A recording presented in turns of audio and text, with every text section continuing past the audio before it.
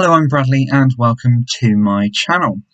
Okay, so a very good evening to you, and this is something which I have been thinking of in my own mind for a little while, and it's become more and more apparent. So I sat downstairs and I thought to myself, yeah, do you know what? I need to voice this on my channel. You don't give yourself enough credit. We don't give ourselves enough credit. Now, of course, you meet the odd person who is overly confident, sometimes construed as a little bit arrogant, but you know what? Good on them, because if you can walk around and you can own you, and you can know all of what you're feeling and where you want to go and everything, amazing.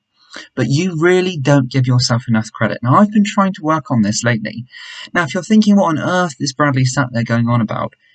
Well, quite simply, you just don't give yourself enough credit. You may well be down, you may well be low, and believe you me, at the moment I've got several family members who are trying their utmost. I've got brothers, two brothers especially, who are trying to put their life where they want it to be, and they think actually that it's not going so well, but actually it's going amazingly.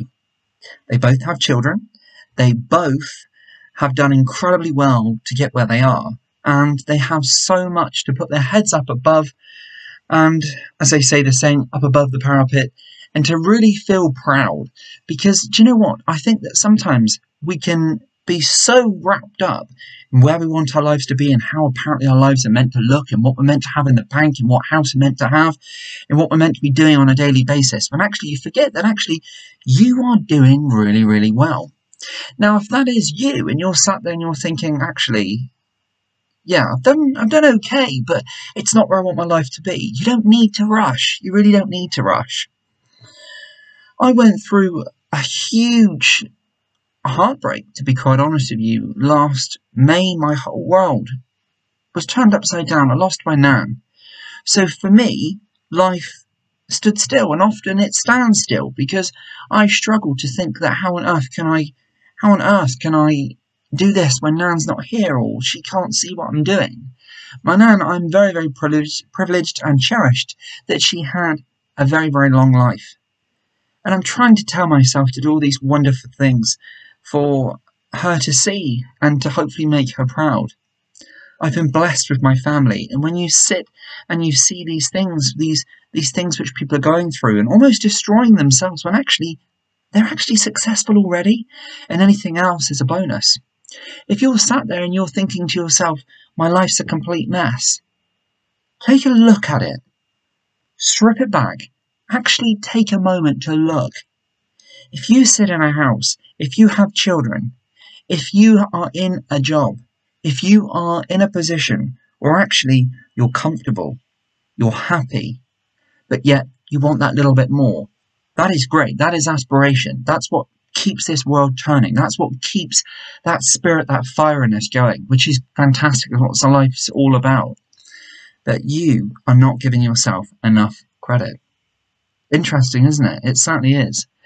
Now, I get days where I feel very, very dark. Most of all, my mum and my dad get me through. I've been blessed with the most incredible parents, and I love them very, very much. They're my best friends. My nan, as I say, I'm very heartbroken and I'm finding it very difficult. I'm actually in the process of having a memorial bench in our local crematorium where my nan and myself used to visit and tend to my grandfather's grave.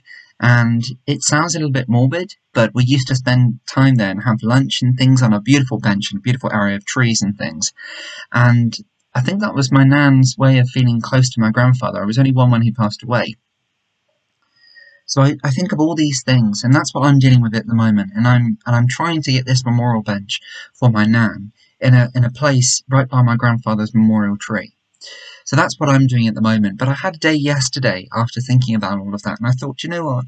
I felt so empty, so cold, and as though you'd switched the lights out on me, and I was just doing things. I wasn't even thinking about it. I was just doing it. I was just doing my work. I was just doing it to a high standard, as I always like to think I do.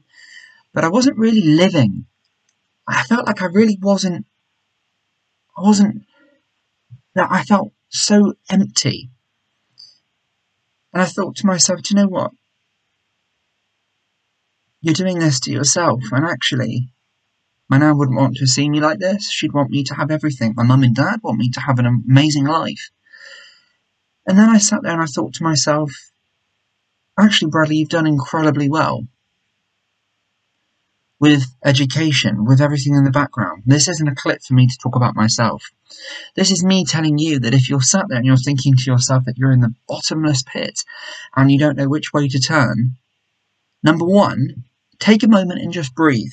Compose yourself. Look around. You have done really well to just realise that this has to stop, or this has to change, or if you're making a difference.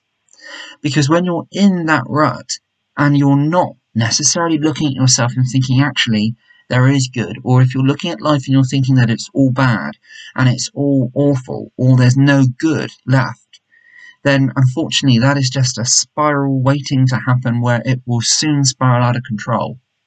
And you'll end up feeling awful, to be quite honest with you.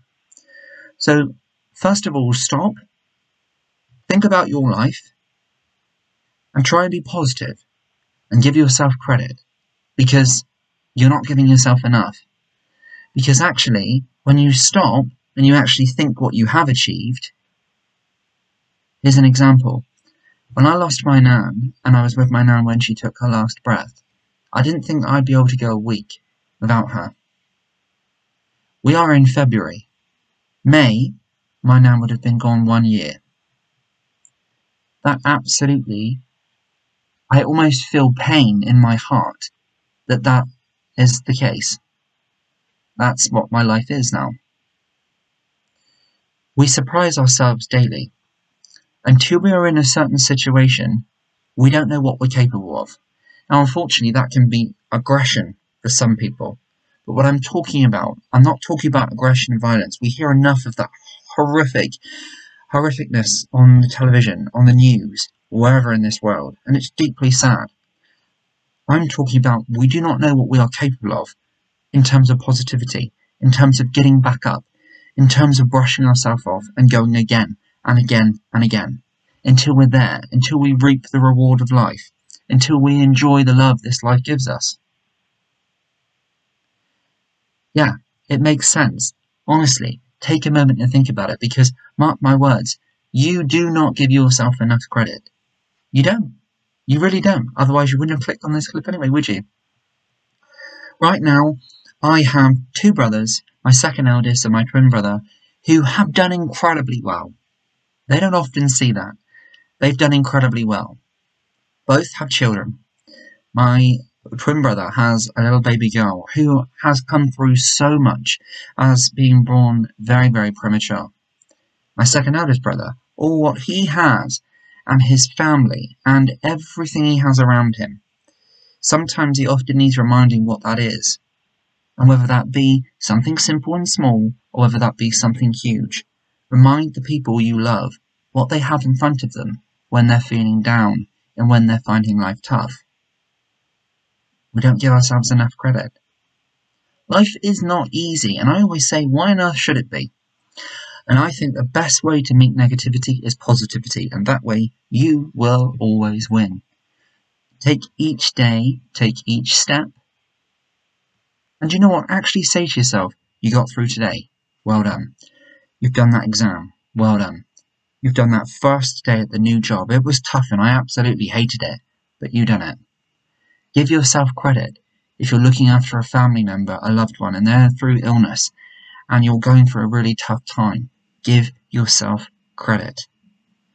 If you're in money worries, or if you're really, really struggling, the small decision you make of getting yourself back on track, changing your life, changing the way you think about things, give yourself credit.